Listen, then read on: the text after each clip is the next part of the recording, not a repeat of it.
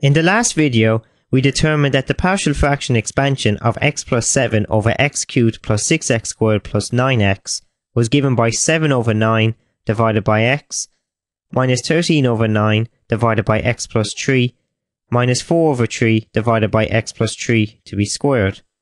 Hence, the integral of x plus 7 all over x cubed plus 6x squared plus 9x dx is given by 7 over 9, the integral of 1 over x dx, minus 13 over 9, the integral of 1 over x plus 3 dx, minus 4 over 3, the integral of 1 over x plus 3 to be squared dx.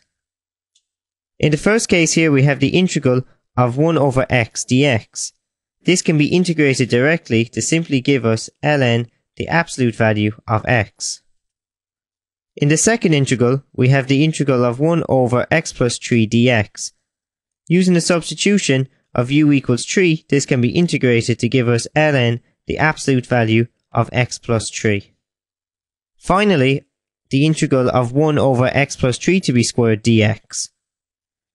So following on from a previous video, if we let u equal x plus 3, then du equals dx, and hence the integral of 1 over x plus 3 to be squared dx is simply the integral of 1 over u squared du.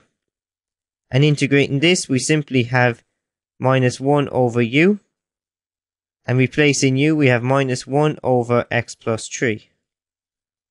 So replacing the answer here, we simply have minus 4 over 3 multiplied by minus 1 over x plus 3, so plus 4 over 3 multiplied by 1 over x plus 3, all plus the constant c.